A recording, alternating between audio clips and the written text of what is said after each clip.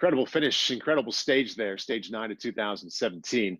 We just saw that our guest, Dan Martin, found a way to finish ninth. We now know, 3 years later, that he did so with 2 fractured vertebrae in his back. 3 years later now, Dan, how do you make sense of what you accomplished on that day? It's just bike racing, isn't it? It's adrenaline. It's like, I remember, because actually, like, once I got up and got going again, we got a front wheel that seemed to take forever from the Mavic to neutral service. I arrived at the next corner, and because the wheel that they've given me was a little bit narrower, my front brake didn't work. I didn't know it at this point, so I came into this next corner at like 40 miles an hour and had no brakes. I just had my back brake, so I ended up careering off into the forest, and luckily didn't hit, like, avoided the trees and had a soft landing in the grass. But it's so yeah, that was then. By the time I got back onto the road, luckily my team car saw me coming back on and managed to give me a spare bike, because then that bike was kind of. But I remember just the pure adrenaline of the crash, and obviously all the endorphins flowing from the injuries. Obviously I never knew that I'd hurt myself that badly. At that point, I didn't even feel my back. Like, I remember just doing the rest of the downhill. I was overtaking so many riders just because I was on a mission, you know. And it was just, it's amazing what the body can do, and it's in that flight or fight mode. At what point did you know that you had some kind of injury in your back? I could feel it, but it wasn't like, it felt more like a muscle spasm, you know. I never imagined that I'd even like have a fractured vertebrae, you know. And like, even going forward in the race towards Paris, like, I never took a single painkiller, never had problems sleeping. Like, it was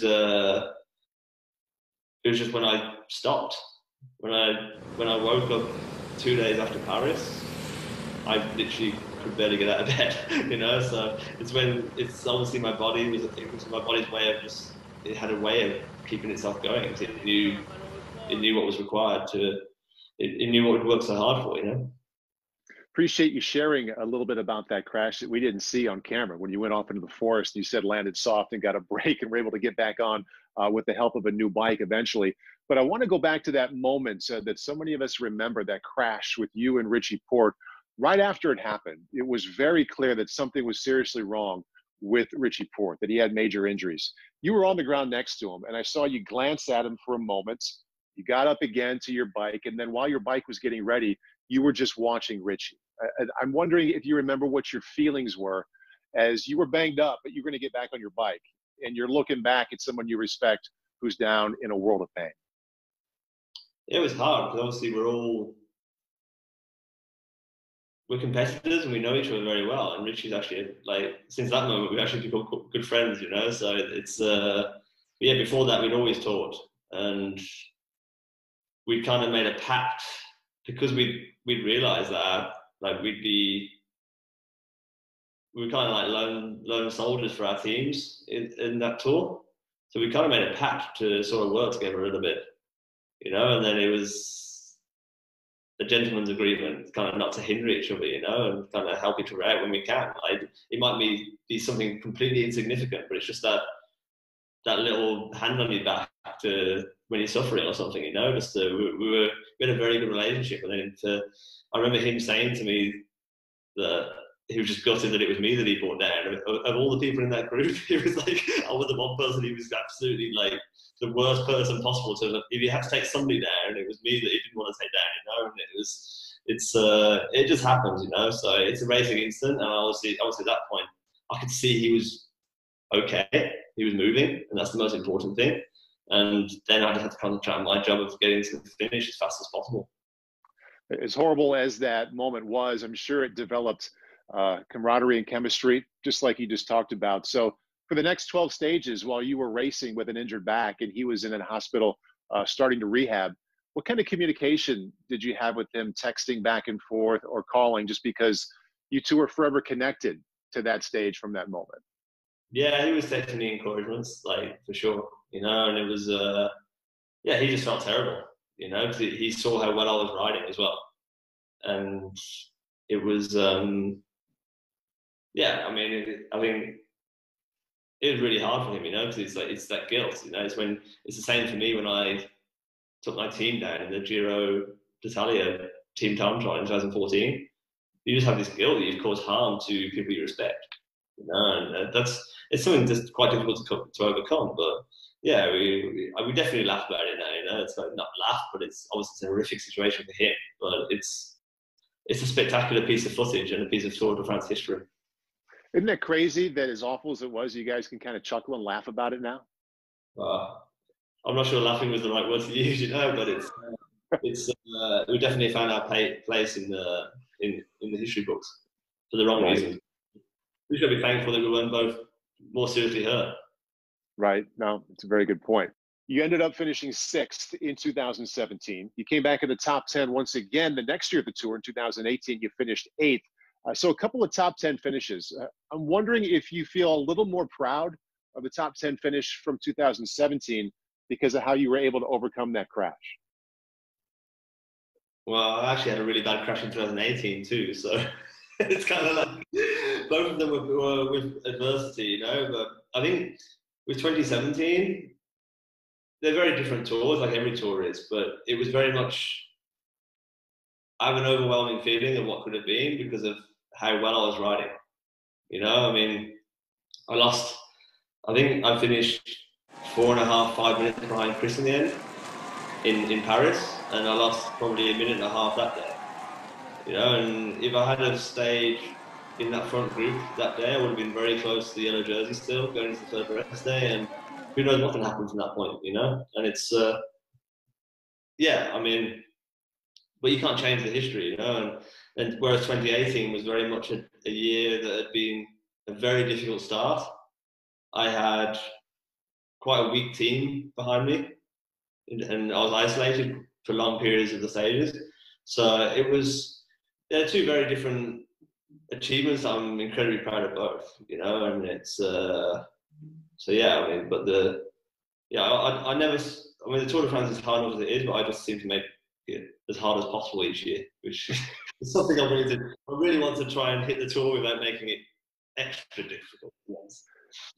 It makes for great viewing, and it makes for a lot of fans out there. But the fact that you end up making it difficult, I think it wins over a lot of people the way you end up riding.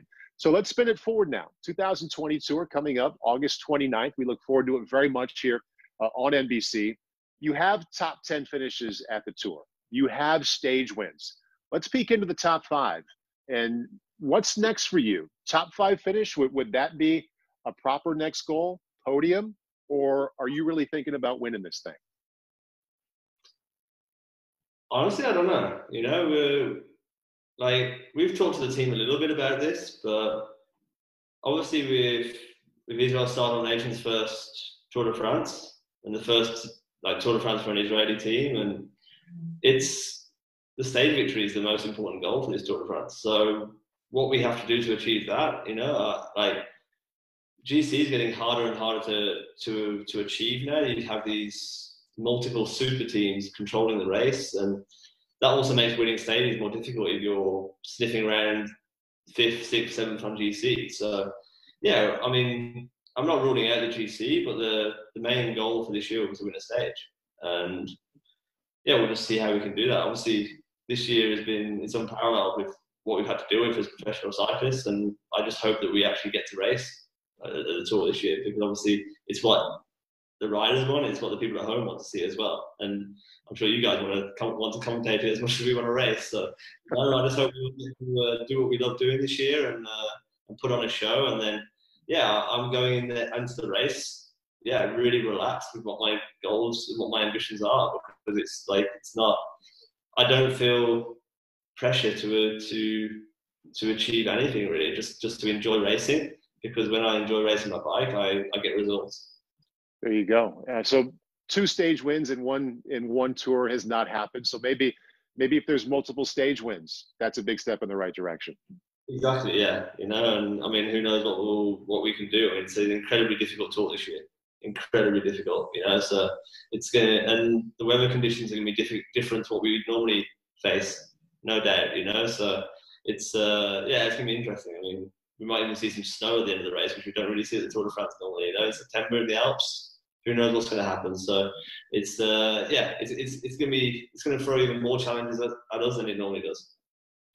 Incredibly difficult tour, you said. So in giving support to that, what's number one at the top of the list making it most difficult? The course. I think there's barely a sprinter stage in the whole race. I think there's one or two after the first rest day, but overall it's every day is testing, it's challenging physically. Whereas it's quite rare for the Tour de France to be like that, you know? It's not, normally you get a lot of days that are difficult psychologically because you need to have concentration to avoid crosswinds or splits or just intense sprint finishes.